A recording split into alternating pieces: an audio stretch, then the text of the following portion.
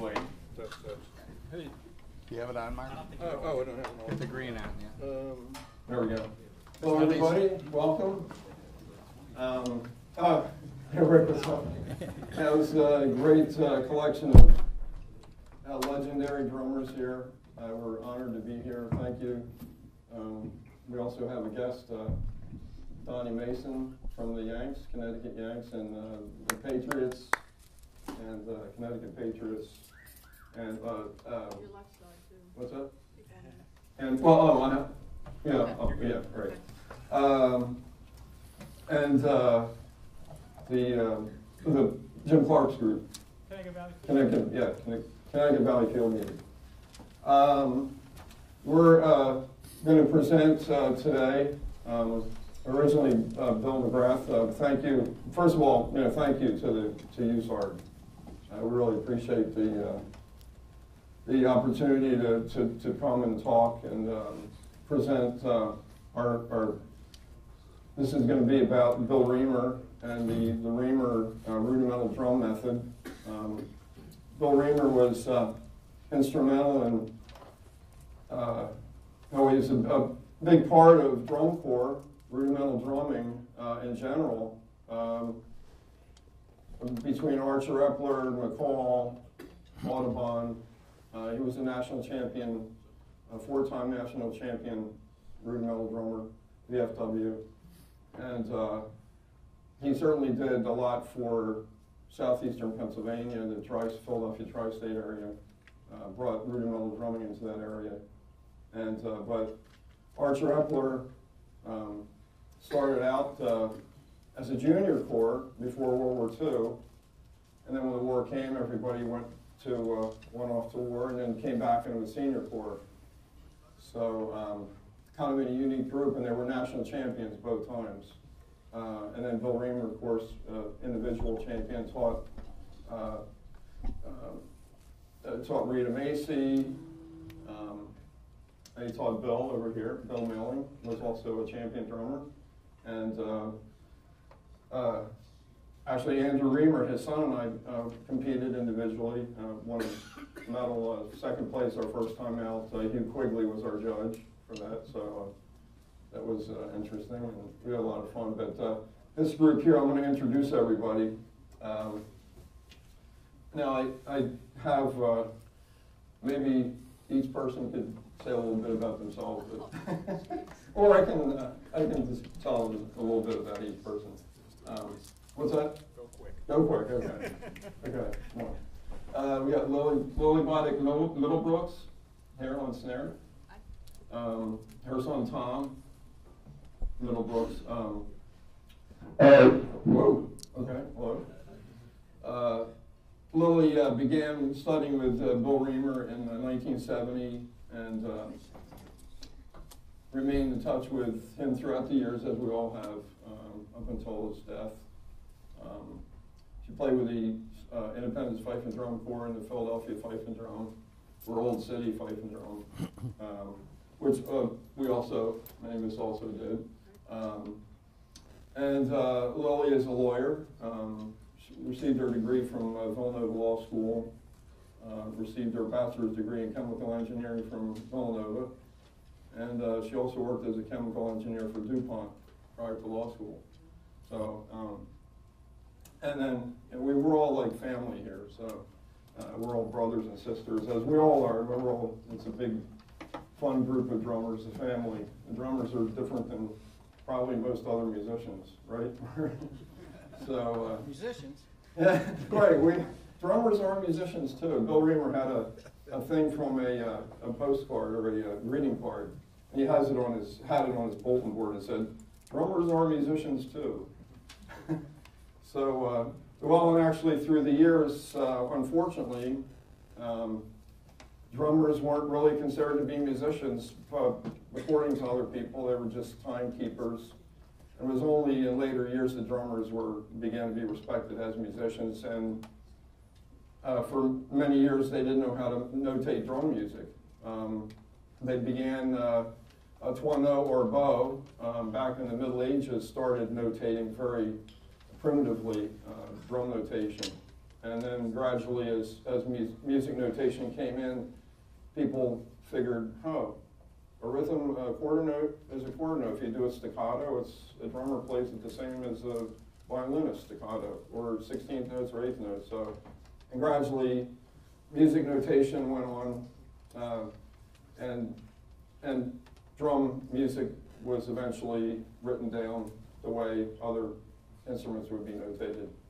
You gonna introduce the rest? Yes, I'm going to introduce. I know I'm running rabbit trail here. Steve Gillespie, Old Guard alumni.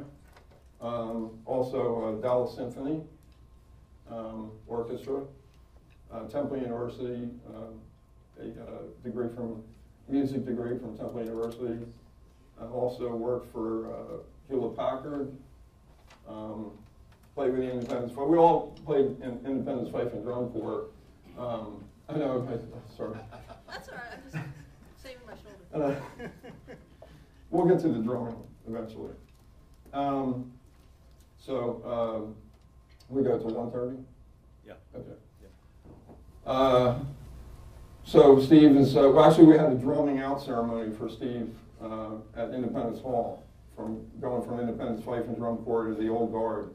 So that was, we had a lot of fun, and it was actually, we had that on film. I actually have a videotape of that, Steve. So, and as he's marching out of our corps into Old Guard, we have these rifle frocks, and there was a big gust of wind that goes right in front of his face as he's like making a turn and going to the Old Guard. But in Gillespie style, he was, a great representative for Reamer and the Old Guard, and he was the drum captain for the Old Guard as well.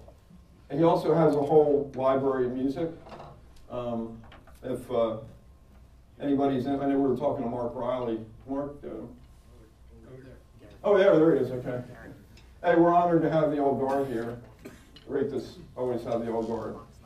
Bill Reamer would take us to see, I'll never forget, in '69, that was my first, as I went from high school into, from middle school or junior high school into high school, I had my first experience going up to Deep River. So I know a lot of you have been to Deep River, but for those who haven't been to Deep River, you got to go. We have a lot of Deep River people here. And that was an unbelievable experience to go to Deep River for me for the first time. But we saw the Old Guard in 1969 in Philadelphia. They were playing in Rittenhouse Square, and Bill Reamer took us all out to see Old Guard. And that was pretty incredible. Then, and it's still an unbelievable group. Mark, we're glad to have you here. Thank you. And Steve Kirkpatrick. Steve? No bio. No bio?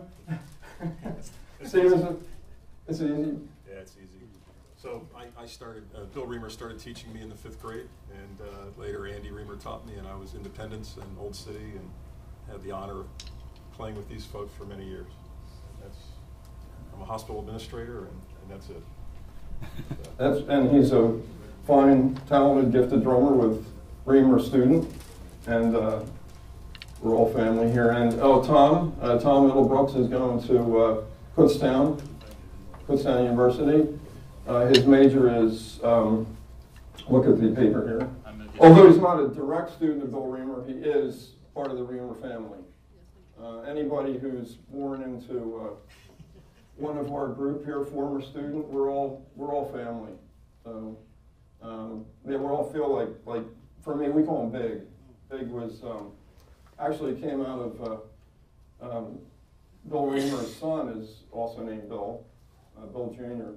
And it would be kind of confusing. And Bill, I didn't know what to call. We would call him Mr. Reamer, but eventually there was a big. Bill Reamer was. I was just really fortunate. We're all fortunate. We could all walk to drum lessons. Andy Reamer, his son, was my best friend, and so I could just walk around the block.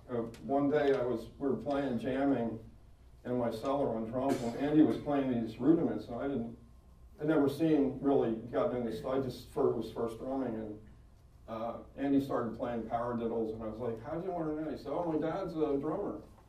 Not knowing that he was a 4-time national champion. So here's my best friend's dad is a 4-time national champion.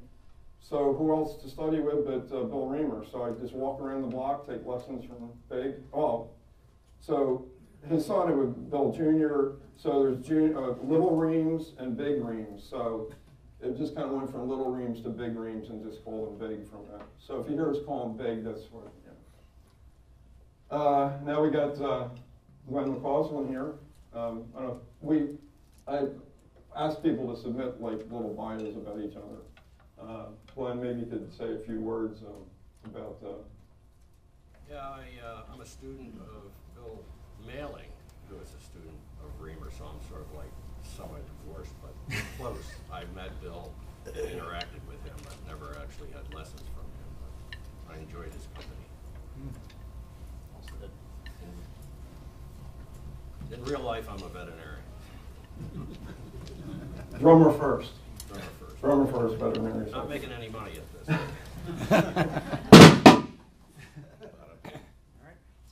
And Bill Melton. Reamer drum student. McCall. I was in McCall, and I was 12 years old when Bill came back from World War II. So we go back a way. And, great time, great guy. And a champion drummer. Yeah, a lot of you guys played.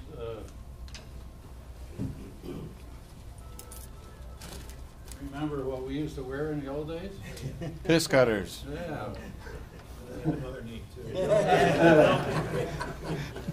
Hey Bill, you dropped something. Yeah. Shall we play? Yes, well, let's play. Well, we don't want everybody to get tired of holding their drums here. I also want to mention, too, that Tom plays in the Kutztown University marching band and was also part of Westchester East High School, played in their band. So he's very active, and he's just joining our group. He started playing with us, a couple years ago? And he's doing really well, and great drummer, great person. Privileged to have him. So here we go. We're going to start off with Downfall of Paris.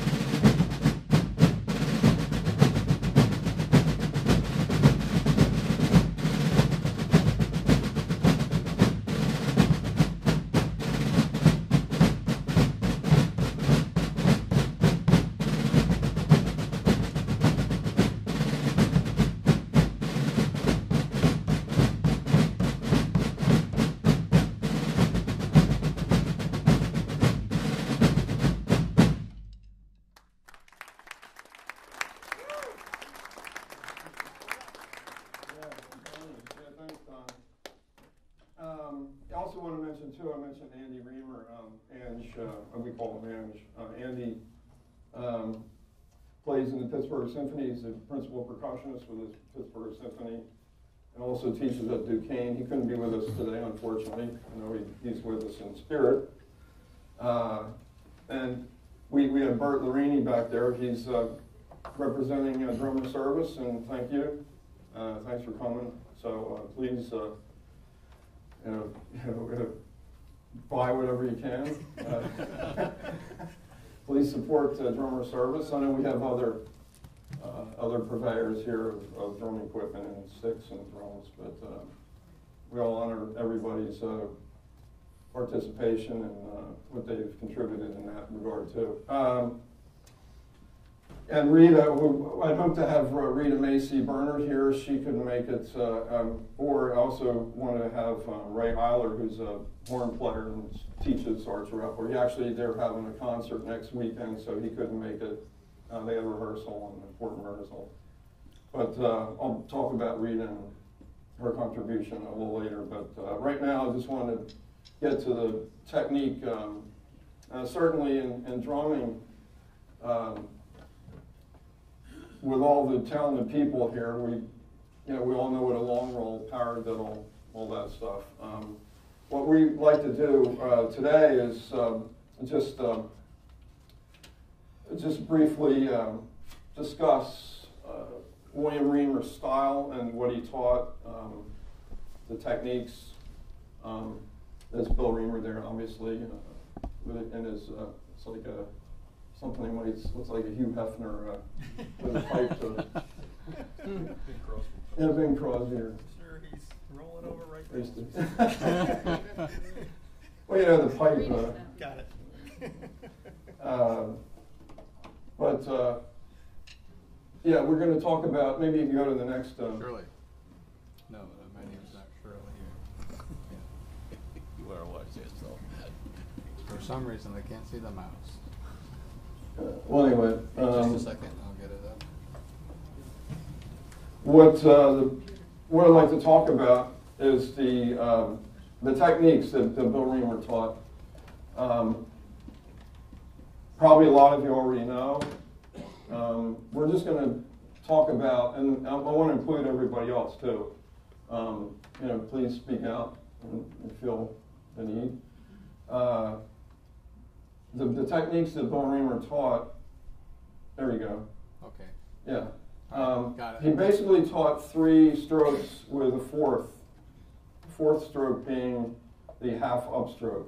Okay, so I know a lot of you are familiar with this, but we're just going to present what Bill Reamer taught us.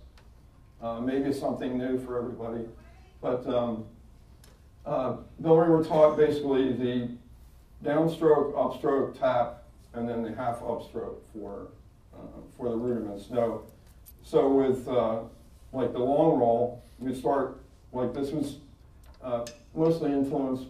Bill Reamer took a lot of trips up to Connecticut, and so it was kind of a combination of the Moeller technique, well, not the real Moeller technique that we all know today, but he was influenced by the Moeller technique, also J. Burns Moore, the J. Burns Moore style, and Earl Sturtz. So this is actually part of one of his Big's writings here, explaining about the downstroke, upstroke. He goes in a little detail about it, but the downstroke, obviously we start like this, as everybody hopefully does, and the half upstroke would just be.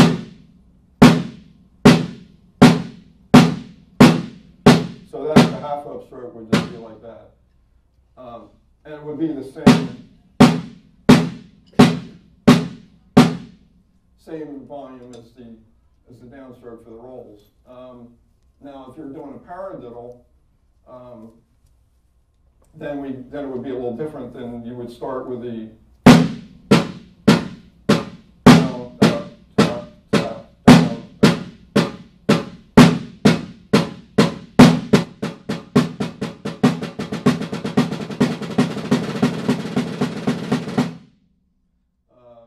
Now, with a downstroke, you can get a nice action. Whereas you find a lot of, I notice I have a lot of, I teach at Drexel University, teach classes in the percussion ensemble. And I've had some students, anybody from Reading Buccaneers here at all? Oh, okay, former, right. Well, I've had a couple of my students, actually just one, he's still in our group. He's the quad player for the Buccaneers, and he was just accepted for the Cavaliers. So he's actually going from a senior corps to a junior corps, but he's aging out. So kind of usually you go from a junior corps to senior, but he's going from senior to junior. So that was kind of interesting. But I noticed with a lot of funny, and I've had auditions for scholarship auditions at Drexel. I noticed like I'll ask students to play a paradiddle, they'll play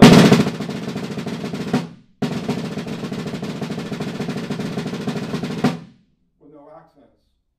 So the rudiments were developed with accents for people to march. So I'll tell students, you need, and this is what Big would try to drive home with us, and you'll notice some of his notations where they really dig into the accent, right? Everybody? Yeah. So you play a paradiddle. You can march to it. It's hard to how do you march to that? So and so everything. So we're taught with a lot of accent. That way you get a lot of power, dynamics. So those three, the main strokes, the downstroke, upstroke, and tap. So he would have, maybe you could go to the next. Okay, so there he calls, maybe you could back down a little bit. Sure. It says strike pad with stick and raise arm to striking position of downstroke.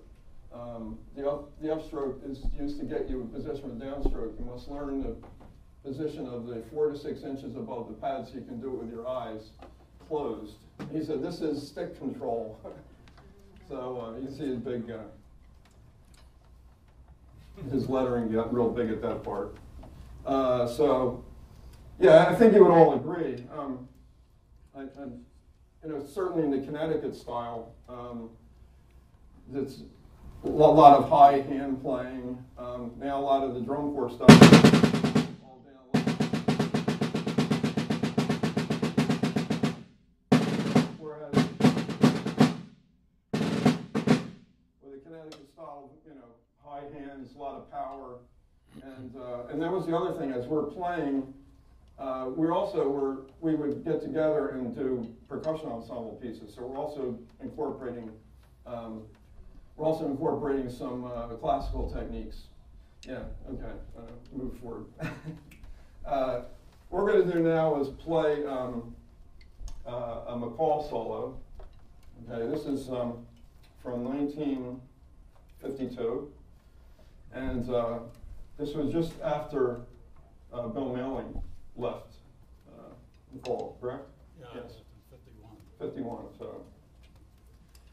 This is, you can hear the Connecticut influence here in the solo. So this is McCall, 52. Ready?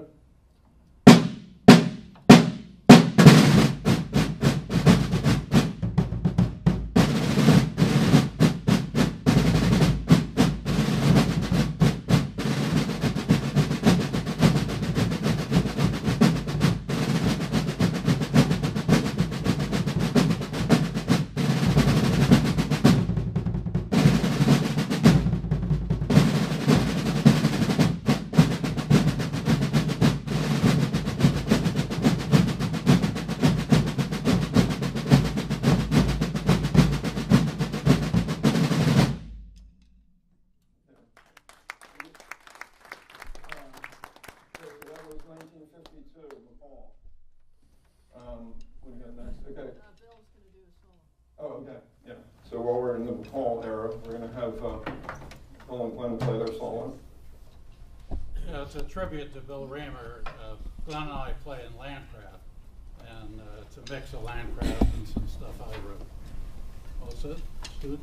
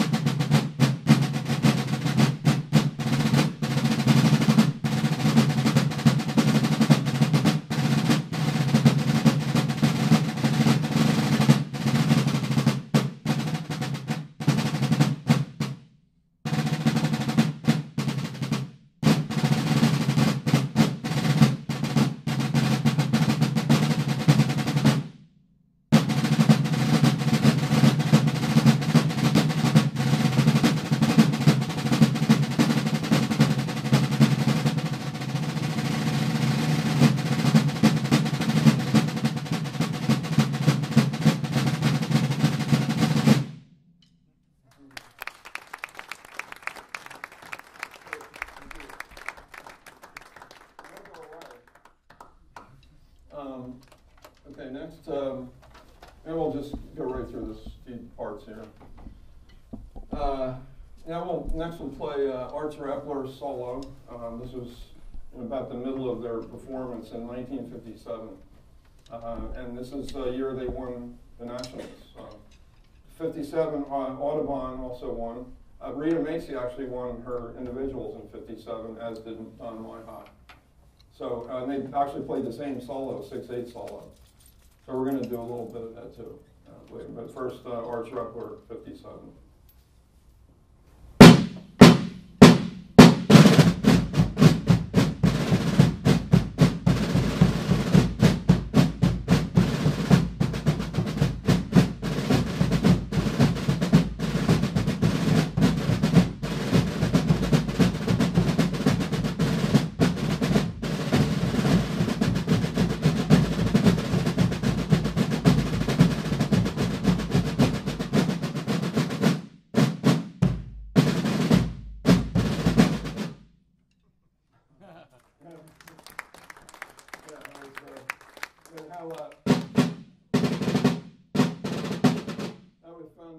There's roll-offs a lot in the shows. Audubon played them, as did Archer Epler. So those were little big isms, or Reamer-isms, I call it. Next we have, okay. Another thing that we're all involved in, besides our Independence Fife and Drum Corps that Bill Reamer founded along with Ed Boyle, a fifer, we all played in the North Newtown High School band, and Bill Reamer was the instructor for that. So he's incorporating all these parts, and some of you'll maybe notice some similarities in the parts. But one in particular is what he called the Troublemaker. We call our group the Troublemakers in honor of Troublemaker was a 6-stroke roll. I don't know how many of the folks know that term, the Troublemakers, but in drum corps in the 50s, Troublemakers were the 6-stroke roll. So that's what they call them. He didn't call it a 6-stroke roll. And he was one of the first people to use 6-stroke rolls on the field as well as Rademachews. So Bill Reamer was innovating, doing a lot of innovations in drum corps. The main thing is he was bringing in the Connecticut style of drumming to the drum corps that normally didn't really feature that at the time. So Bill Reamer going up to Dram, the Deep River Ancient Muster, and he would take his groups with him too. He'd take McCall. I know I have a picture of. You can probably fast forward a little bit. I'm sorry. Yeah, sorry, we didn't. There was some of the Mahler stuff I didn't. But yeah, I mean, you can see the pictures of certainly of J. Burns Moore and Startzer. That right there, that's John. That's William Barry. William Barry. I don't know if anybody has heard of William Barry, but yeah, he had this collapsible drum, which you can see there. I've seen one of And those. we used to have a routine where we come out of Deep River and we had this case there that Barry's holding. And we would come out on the field with the case, and people wouldn't know what it was. So we'd open up the case, and we take out a bass drum and put it all, it's like a magician, like a magic act. And here was, so there was the case that bass drum. And Benjamin Podemsky, that's Bill Reamer studied with Benjamin Podemsky. He was the principal percussionist for the Philly Orchestra, and he's on the recording of Fantasia. So not Bill Reamer, but Benjamin Podemsky. Oh, there's another thing I wanted to talk about real quick. Right there, one of the things that, another important thing is the sticking that Reamer would use and also in drum compositions. It's kind of a universal sticking, but if there's any kind of a rest, being that I also talk about this at Drexel too. I try to bring in my Reamerisms into my Drexel teaching. But, and it certainly is nothing new it's like preaching to the choir, a lot of this I know, but Bill Reamer did incorporate these Podemsky methods, and which eventually became like the universal sticking for, if you're doing 16th notes, out the first beat.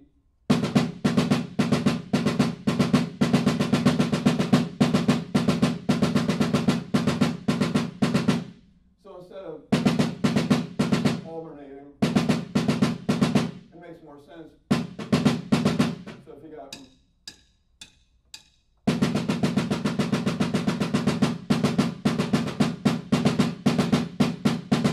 sometimes we call it fanning. It's, again, it's preaching the choir, but he would do a lot of these sticking. And then if you're doing like offbeat, obviously. But the thinking behind that was that if there were rests and you started the rest, the next note with the left, you would end up on the beginning of the measure with your right. So these were things that, and Bill Reamer's sticking was very fluid. His parts were very fluid. Really easy to play, nothing that seemed unnatural, right? Yeah. Okay, so here we're going to do, this is 6/8 solo from Marple Newtown High School. From 1971. What's that? 1971. A lot of interplay, too, between the bass drum and the snares, you'll find. So here we go.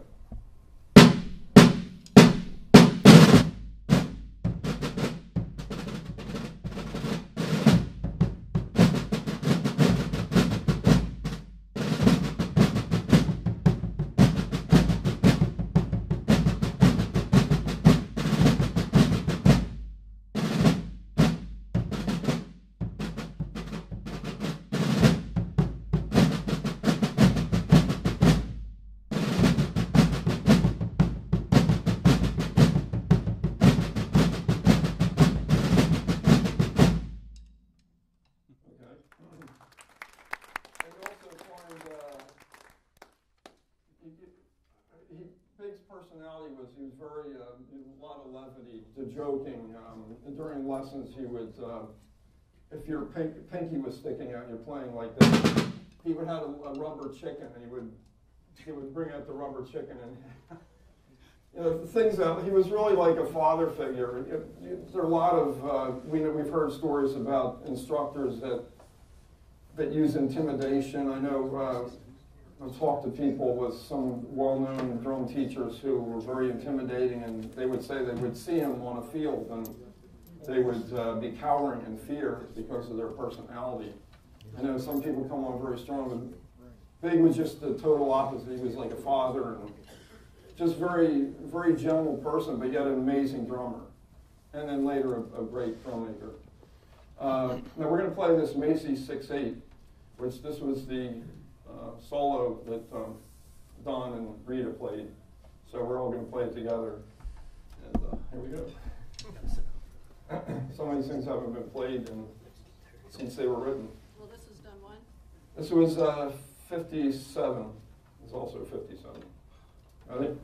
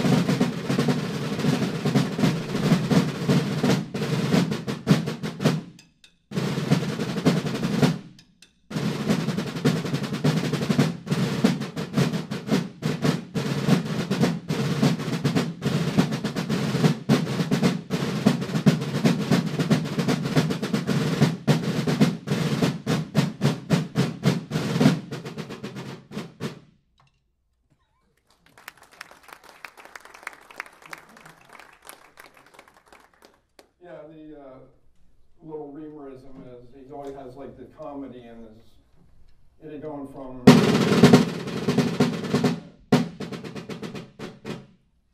ends with some little light piece.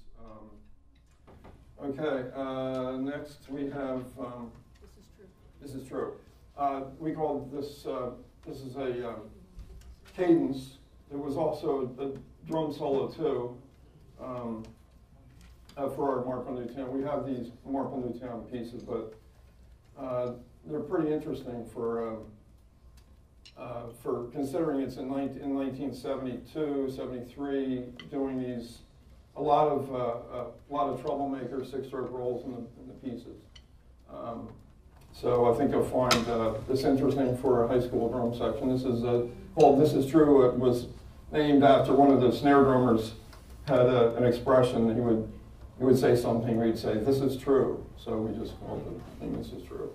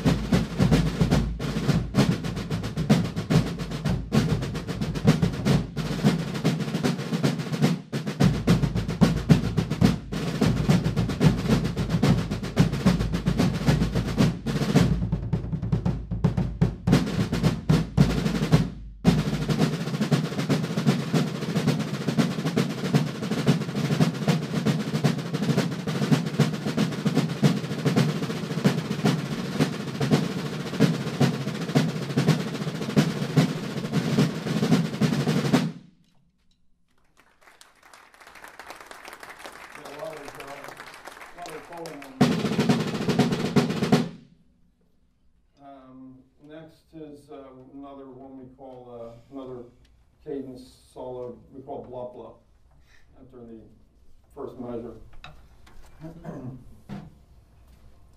Okay. Yeah, that's good. Begin.